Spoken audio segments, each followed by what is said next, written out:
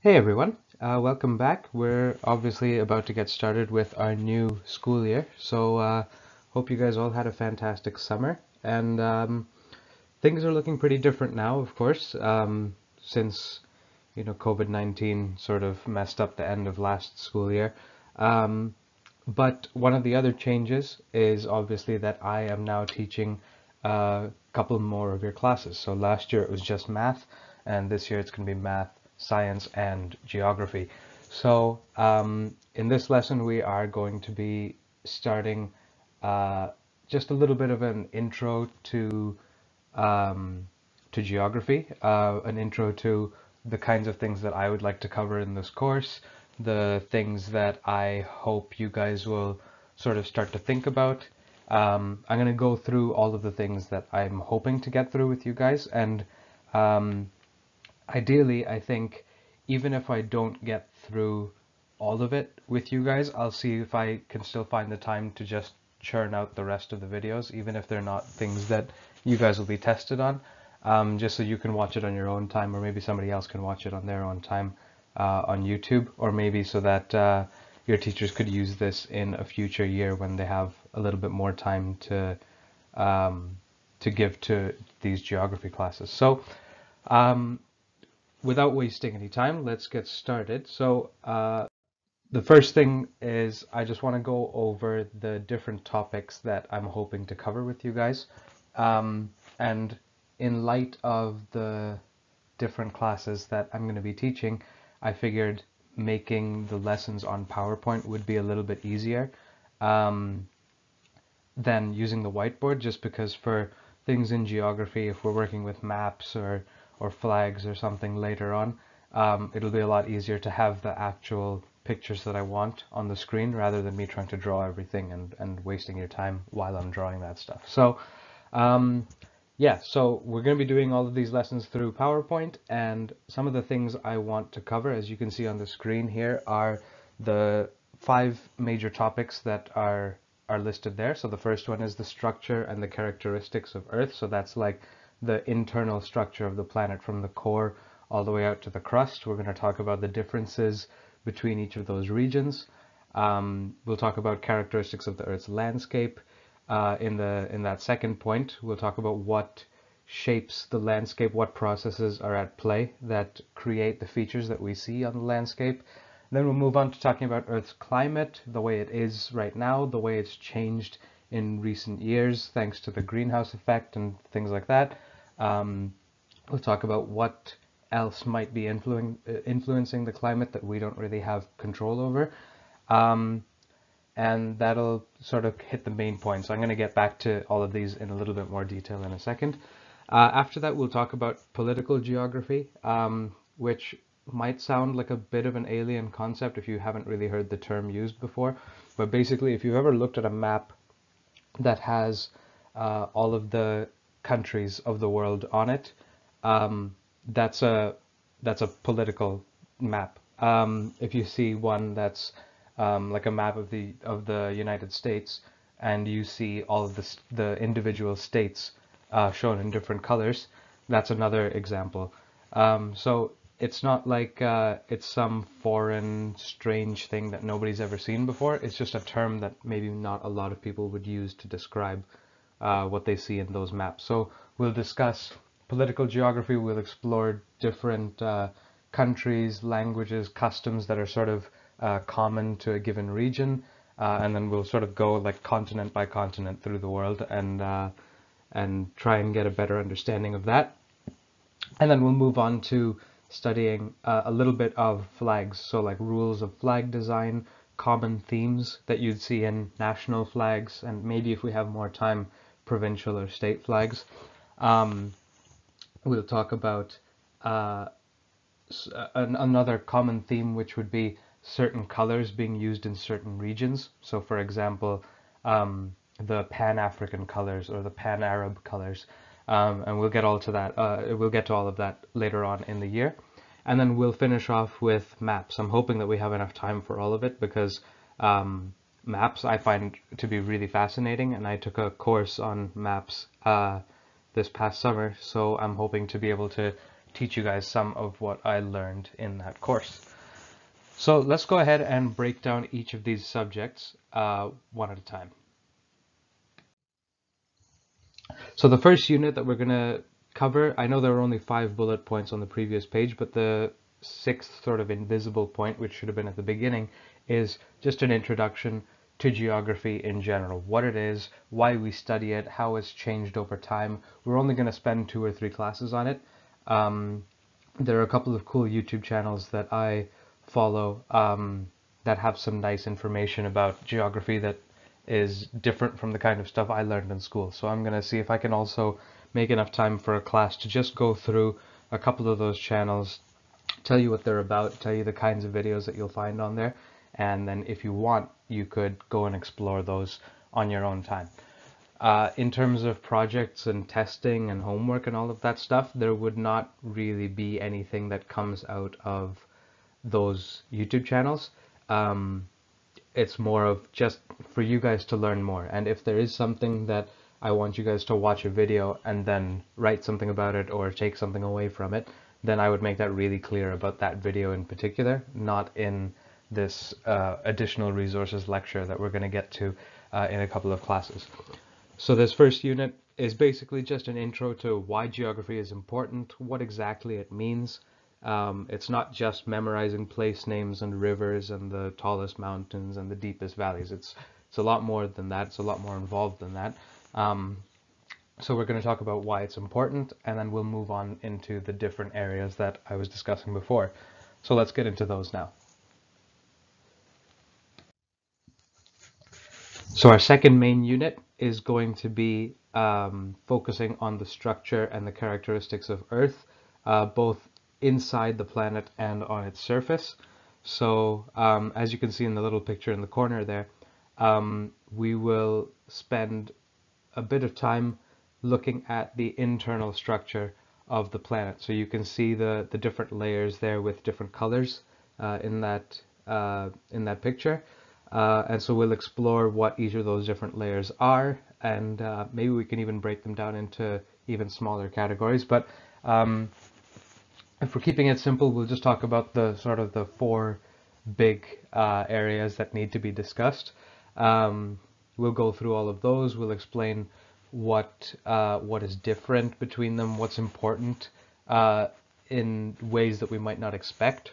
For example, one of these layers is responsible for generating the planet's magnetic field, which protects us from a lot of stuff that comes our way from the sun. So we'll get into all of that when we're in this unit discussing the structure of the planet.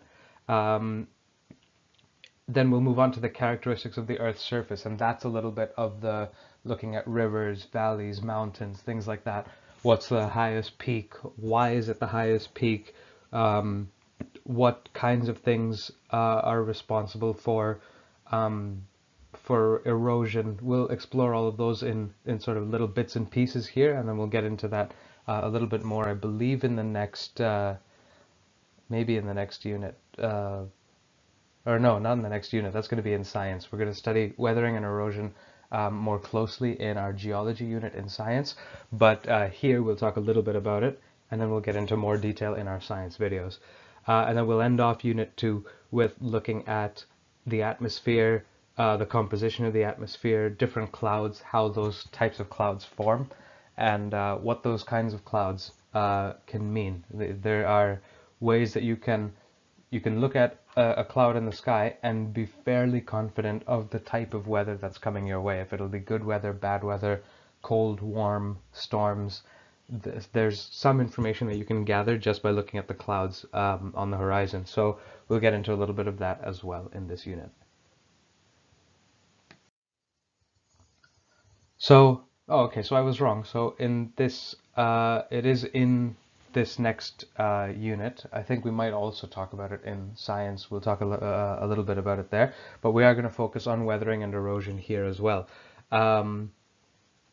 It's a pretty important pair of processes, weathering and erosion, that shapes the features that we see on the planet's surface today. And we will explore how rivers and how glaciers especially affect those the landscape that we see. So obviously glaciers for you guys, it's not such a big deal being on a tropical island, but for me here in Canada, I know that in my city there's still evidence of glaciers having been here a few thousand years ago. So it is important in some really, really large areas of North America and Europe and Asia as well. Um, and of course, glaciers are still present in the polar regions today. So in Greenland and in Antarctica, you can find glacial ice sheets, and those are really important when we are considering things like climate change and sea level rise. So we'll get into all of that as well. And what I sort of glossed over is that at the beginning of this unit, we'll also have a brief discussion on plate tectonics, which leads to earthquakes and volcanoes all around the planet. And we'll talk about why those earthquakes happen where they do, why those volcanoes form where they do. We'll talk a little bit about it here, but this is the topic that we'll cover more thoroughly in our science class. So we'll focus a little bit on it here. We'll just give a little bit of an intro to it before we move on to weathering and erosion, just because it is important when we're considering how the planet's landscape is changed. Earthquakes and volcanoes do play a big role in that, so we need to talk about them, and we need to talk about why they are where they are. But yeah, most of the time that we spend on plate tectonics will be in our science class, so stay tuned for that as well. Okay, then once we've finished talking about the planet's landscape, we'll move on to talking about the planet's climate. So this means we'll discuss the different reasons that contribute to the seasons that we see. Now, obviously, we don't see very pronounced seasons in the tropics. You won't find very pronounced differences in the seasons in northern Brazil, in the Dominican Republic, in Mexico, in Egypt. You don't see huge changes between summer and winter.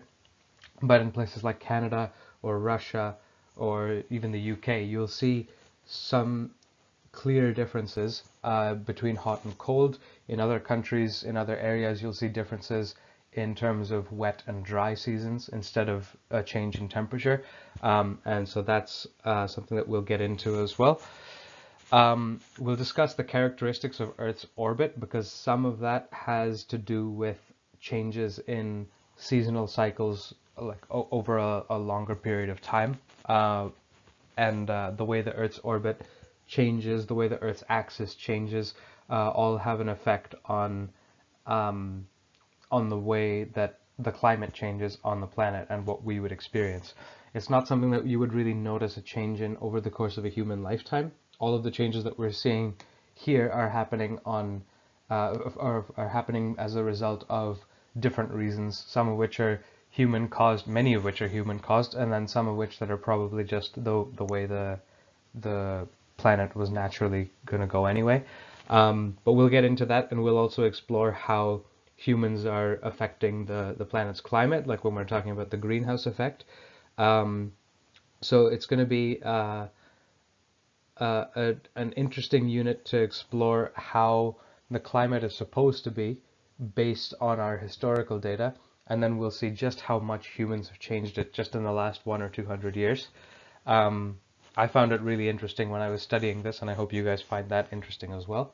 We'll also discuss atmospheric and oceanic currents, so the way that energy is distributed between the equatorial regions of the planet close to the equator and the polar regions close to the North and South Pole.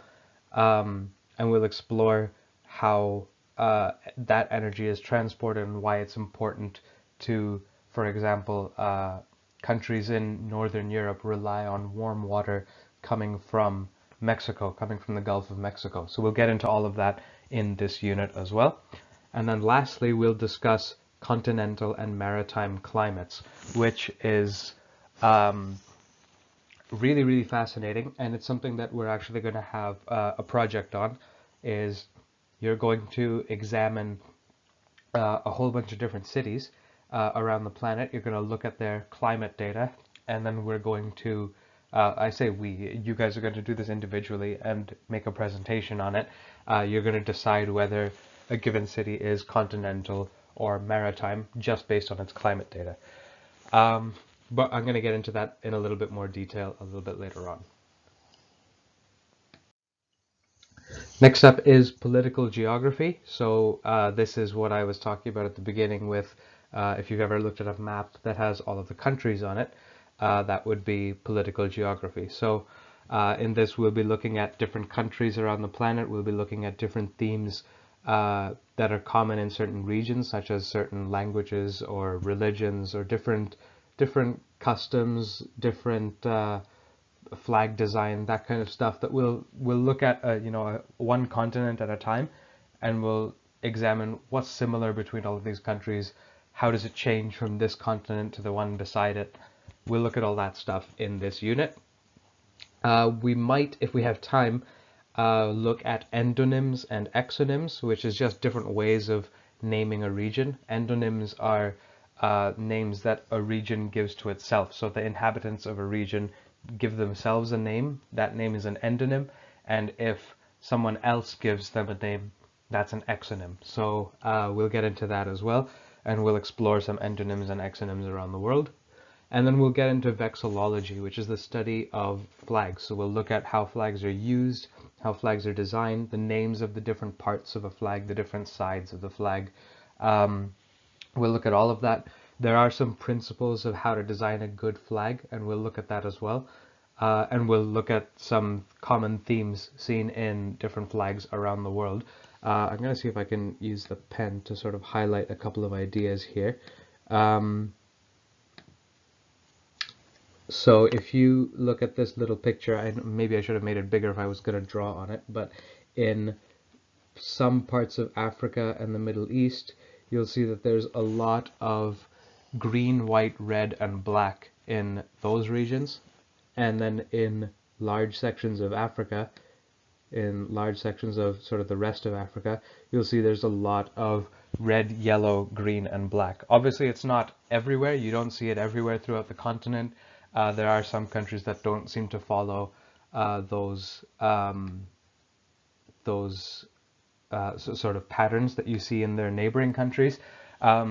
We'll talk about things like what each color means for certain flags. Certain flags will use red to symbolize bloodshed in a war for independence. Some of them will use it as a symbol of a revolution, things like that. So we'll get into all of that when we're studying flags and how flags are designed. And we're going to take part of that information from this unit and combine it with the next unit to build our second project. So before I get into the project, let's discuss that last unit, which is maps. And so the fancy word for the study of maps is cartography. So we're going to begin this unit by looking at the history of cartography, the reason why it's important to society that we try to accurately represent the planet on paper, the planet's surface on paper, on a map. We'll look at different map projections, which is basically different ways to draw the map depending on how you want it to look and what message you're trying to communicate. We'll look at different types of maps, so how different color schemes are used in different situations. Uses of maps. Sometimes maps are used purely as an information, as like a general information system for anybody to look at it and get a little bit of knowledge about a given place. Sometimes it's about road maps. Sometimes it's about political affiliations. You'll often see, after a U.S. election, you'll see all of the states colored red or blue, depending on who its civilians voted for in the election. So that's also a different type of map that we can get into. We'll also explore time zones and topographic maps. Topographic maps are the ones that show differences in elevation, and time zones I'm including in this unit just because it kind of makes sense in the context of a maps unit.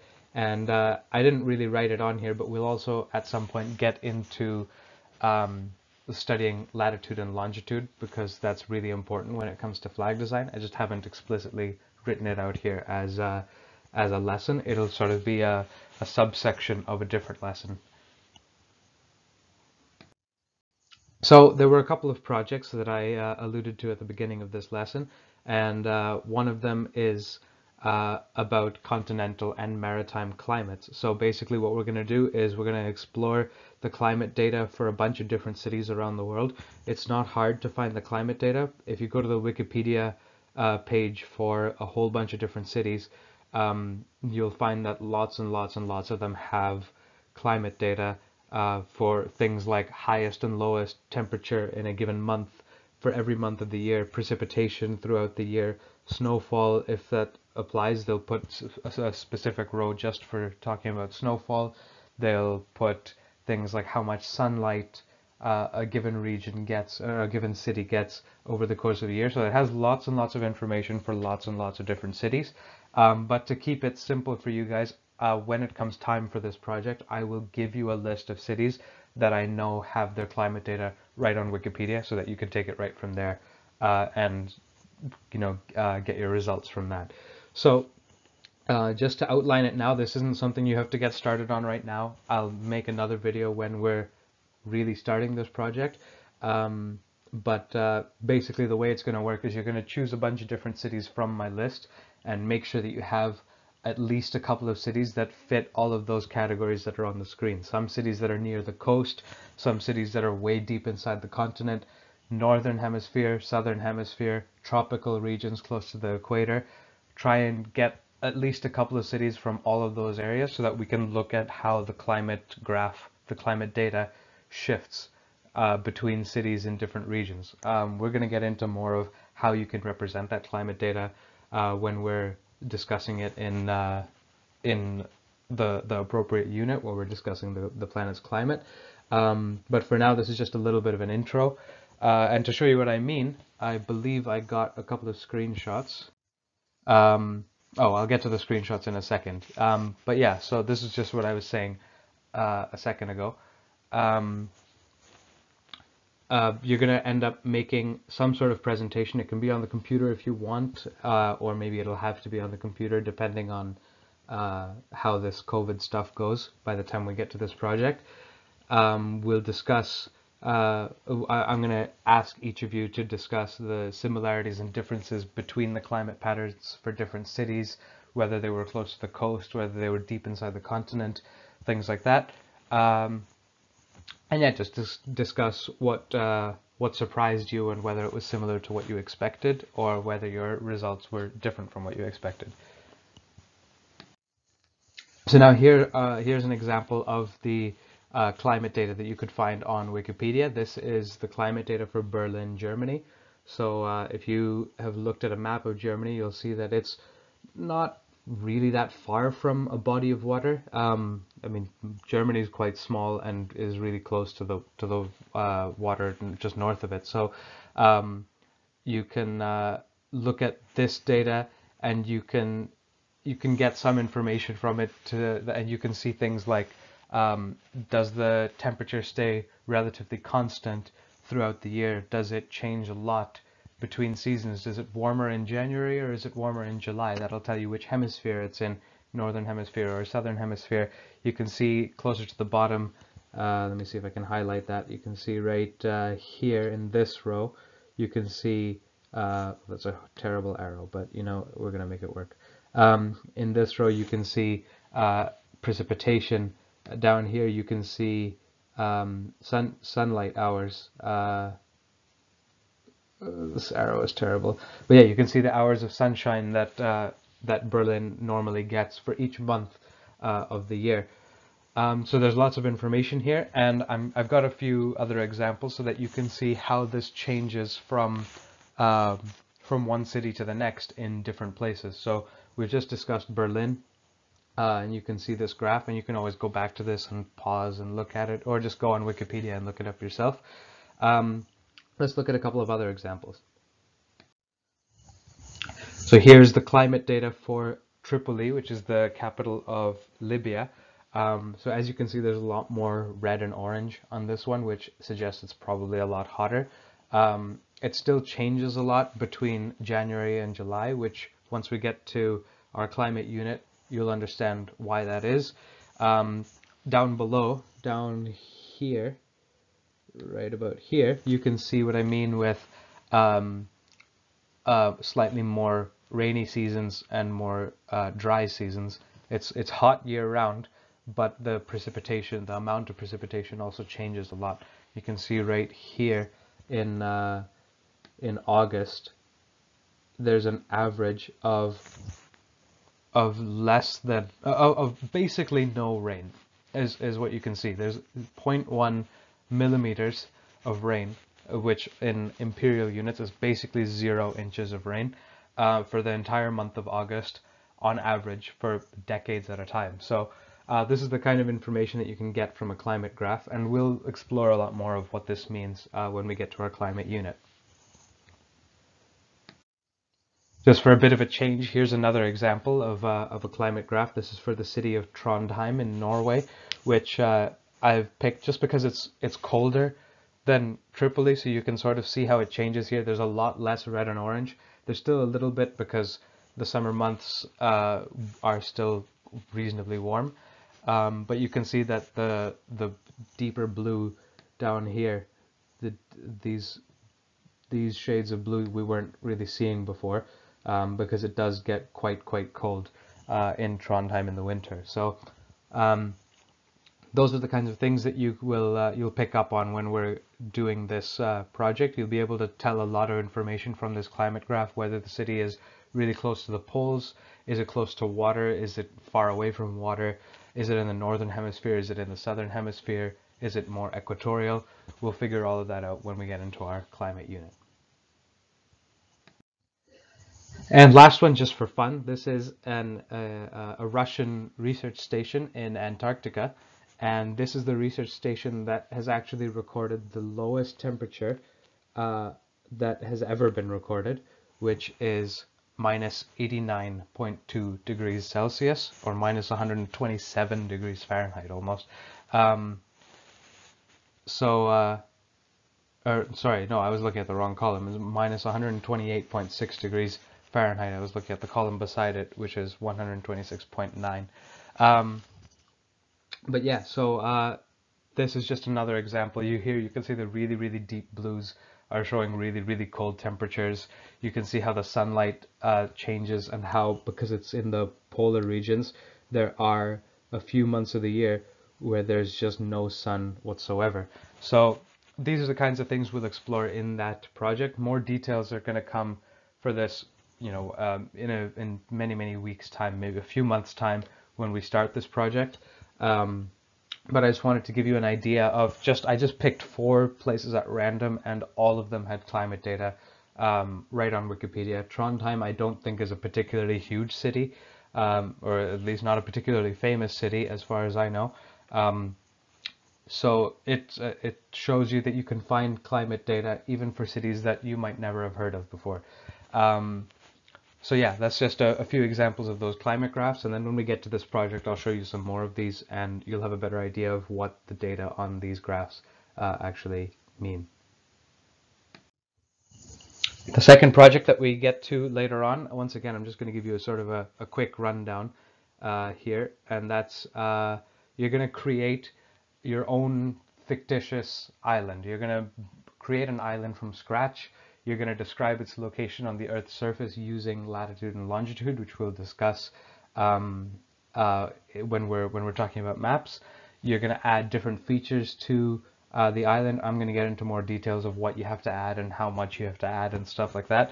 It might be an optional thing to add a flag for your country. So you can build a flag using the principles of flag design that we're going to talk about, using the color schemes that we're going to talk about, take into consideration what each color normally means for a flag. So sometimes, they'll use blue or white to symbolize a peace or unity or a body of water, or so, they'll have different reasons to use different colors. Red for bloodshed, or for liberty, or for, they'll use it for a whole bunch of different reasons.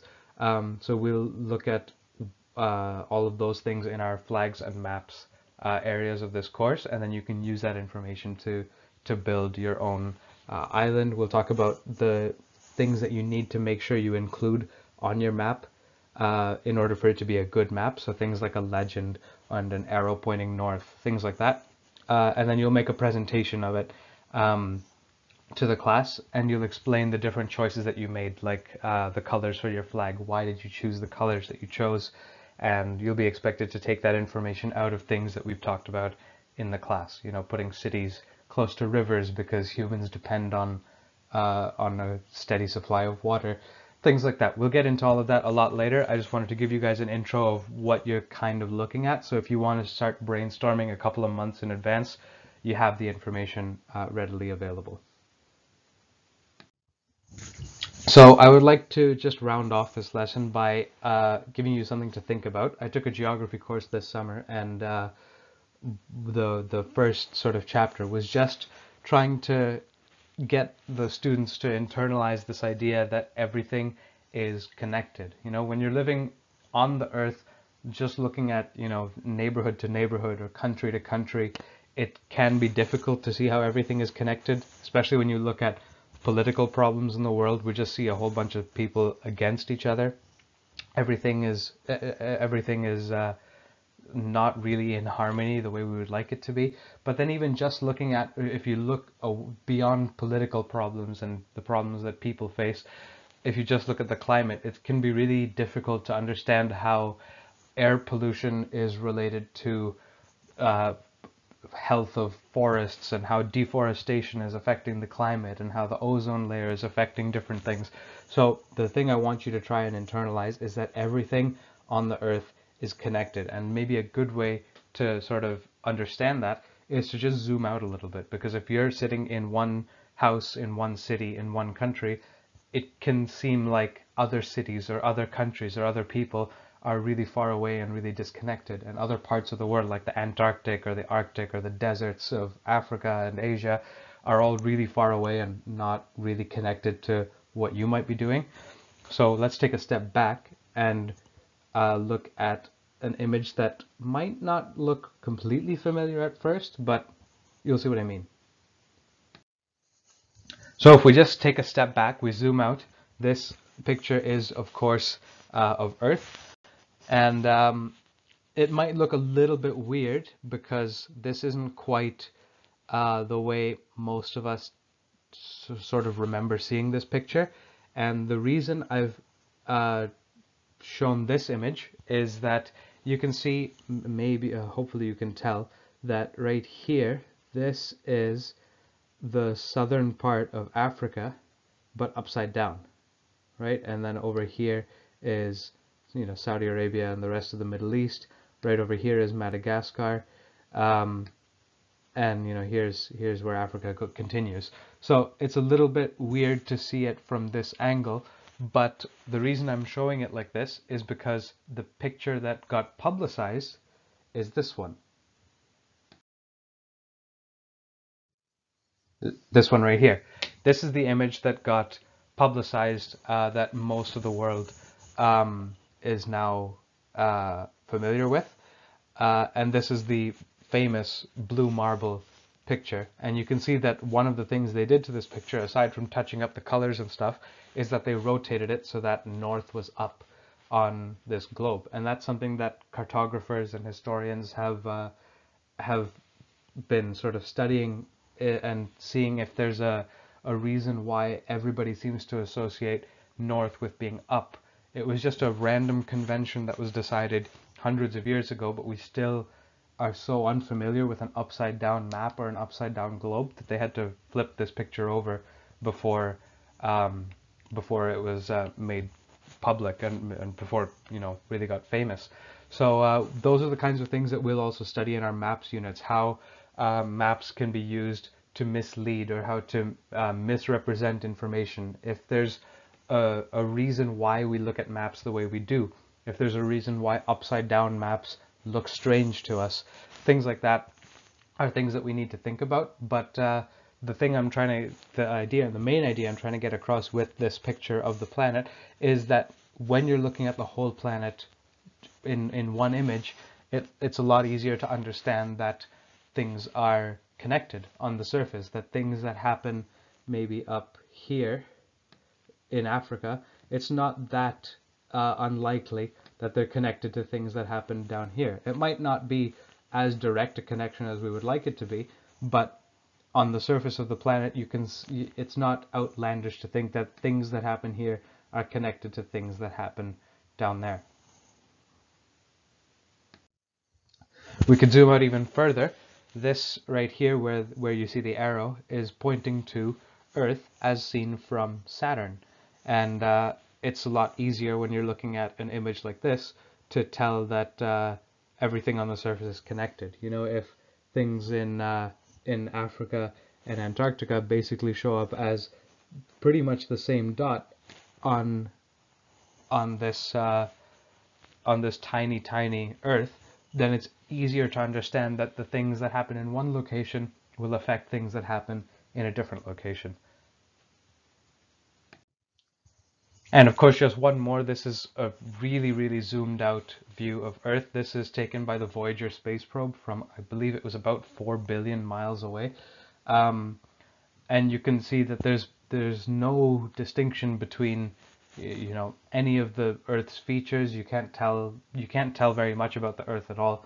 But from a view like this, it's really easy to see that everything that happens on the planet is connected to everything else on the planet. Everything that's going on that we see in the world is all happening in that little space, and it's not that outlandish to understand that that things that happen on one side of this little dust grain affect things that happen on the other side of that little dust grain. So that's the idea that I want to leave you with for this introductory lesson, is that everything is connected. We're going to be talking about a whole bunch of different things in this course. We'll be talking about maps and flags, we'll be talking about rivers and glaciers, we'll be talking about landscape features, the center of the planet, the magnetic field. We'll be talking about lots and lots of different things, cloud formation, and we're going to get into so many different topics, but one thing I want you guys to try to remember is that all of these different ideas and all of these different topics are connected. All right, that's it for this lesson. I will see you guys in the next one. Have a good one.